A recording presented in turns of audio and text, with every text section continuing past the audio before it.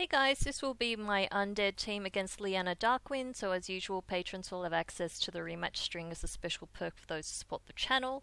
So if you follow a lot of my strategies, you will probably find that helpful because it allows you to auto-load all of my teams, including the breeds and abilities. So this is a team I'm actually, two of the pets I don't normally use. The first, which is the one you can see now, it's a farmable pet from Warlords of Draenor. You may get lucky though and be able to find one in the auction house. Its default name is Zomstrok. So the way I'm actually doing this one, it's not a particularly fast battle, but it's kind of pretty even. So both pets for the entire team should die around the same time, except for the last pet, which obviously you need to win. So let's see, Infected Claw.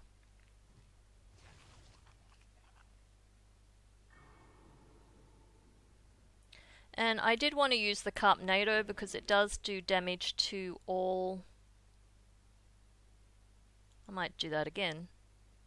Does do damage to all three pets, the entire team, not just the first pet. I don't normally get two Carpnados off though, so you know, as usual, there will be a little bit of RNG depending whether there are crits or not. Okay, so to start off with, I'll be using Frost Nova just to get a little bit of damage.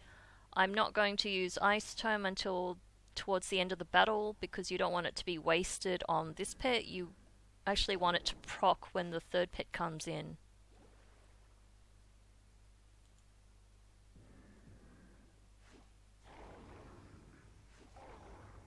So actually my pet's doing pretty well. Alright, so now I'm going to use the Ice Tome.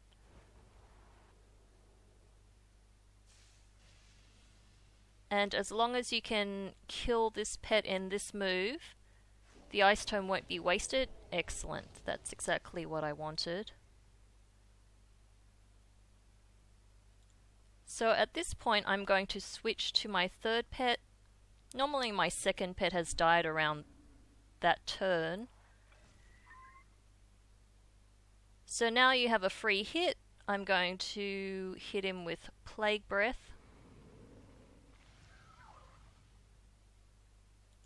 Might just try one more. If you don't have Naxxy, you can just use another pet that has strong magic abilities because that's really all you need. So there you go. That's another team down. Thanks for watching and I'll see you for the next video.